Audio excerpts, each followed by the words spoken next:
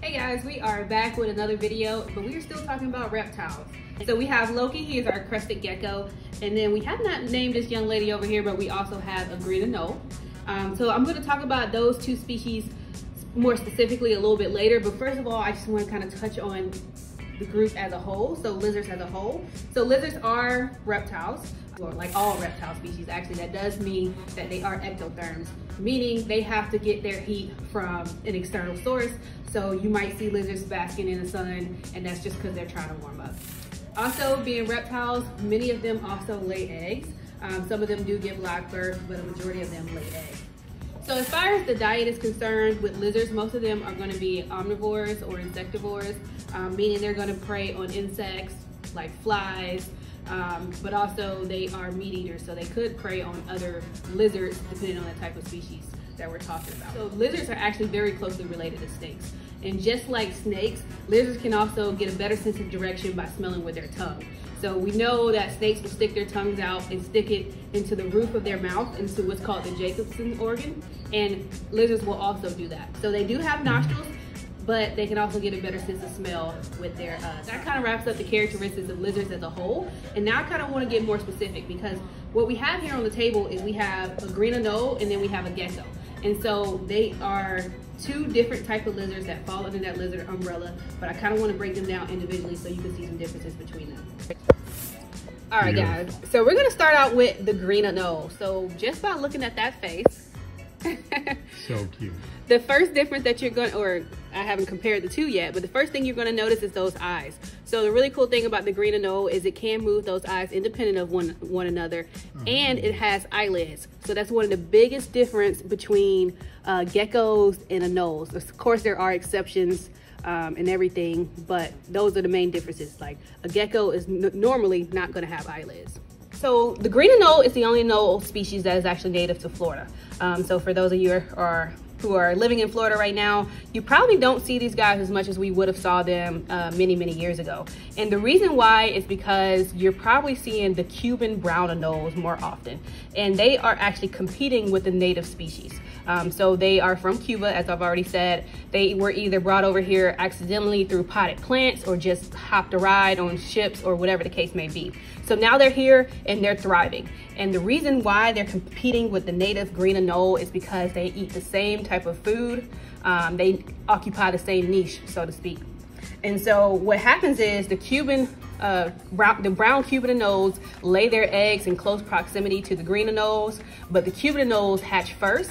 And then those babies can prey on the eggs of the green anoles. So that's causing the decline. But also, it's been noticed that since the Cuban anoles have came over, the green anoles are actually starting to go higher up into the trees, and so they're starting to kind of change and evolve their niche. And so they're starting to go more arboreal, and then the Cubans are more so ground dwelling.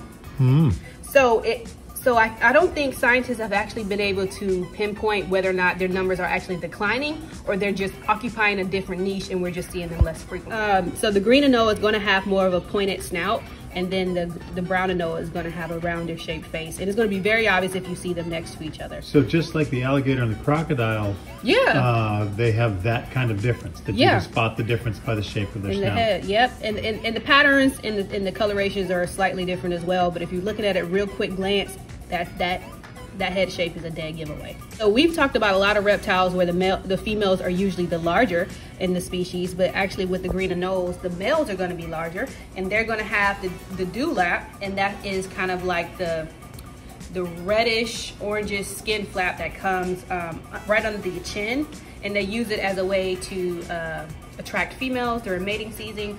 Also, they are very territorial, so they can use it to kind of It's a warning sign. It's a neon warning sign. Yeah, it's a means of dominance as well. Because most children in Florida have seen that flap, that dewlap coming off the lizard's neck, and wondering why they're doing that. If you see that, that is definitely a male. Okay. That is definitely, and the Cuban anoles also have that flap as well.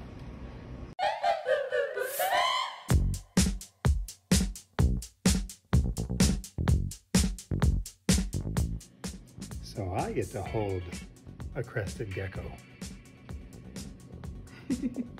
He's so chill. Really amazingly soft, like you would not expect. They have kind of like these crests on their head. Oh.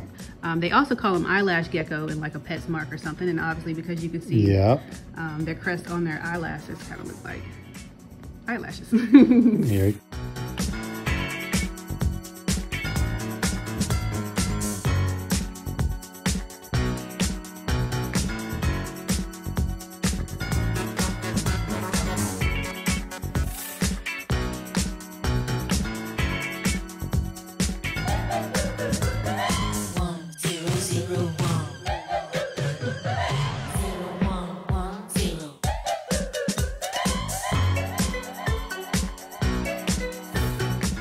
Another common characteristic that both of these guys can do is actually, in a way, change colors. So there are what are considered true chameleons, and those are what the lizards that we think of that can blend into their environment very well. They have really bright colorations, and those guys are native to Africa, and those are considered like true chameleons. We have 100 of those true chameleon species. But then other lizards that can kind of change color, but they're not doing it for the same reasons, aren't considered true chameleons, but they can still change colors. So what we call it is firing up and firing down. So he can be in a state where he seems more muted with his colors, and then his colors can seem more vibrant. Right now, he's kind of in between, because sometimes he can look really pale, but right now he's giving us very dark colorations.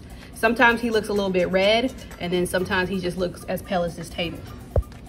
Now, with the green anole, they can actually change colors, and they can be as bright green as she already is right now, and they can also turn a dusty brown, yellow type of color.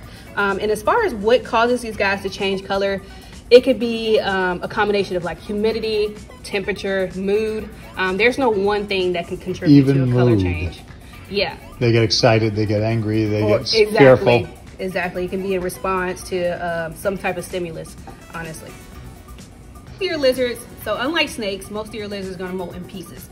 There is one lizard called the alligator lizard that will shed or molt in one complete skin shed, I guess is how you would say that. So they'll shed in one piece. But most of your lizards are going to shed in pieces, and they actually eat their shed for protein and honestly, immediately, like they eat it as it happens. Yeah. But also, if you think about it, it could also be a means of covering their tracks. So if they're in the wild and they're shedding in pieces, if something is hunting them down, you know what I mean? There's no evidence. Yeah, exactly. Peace out.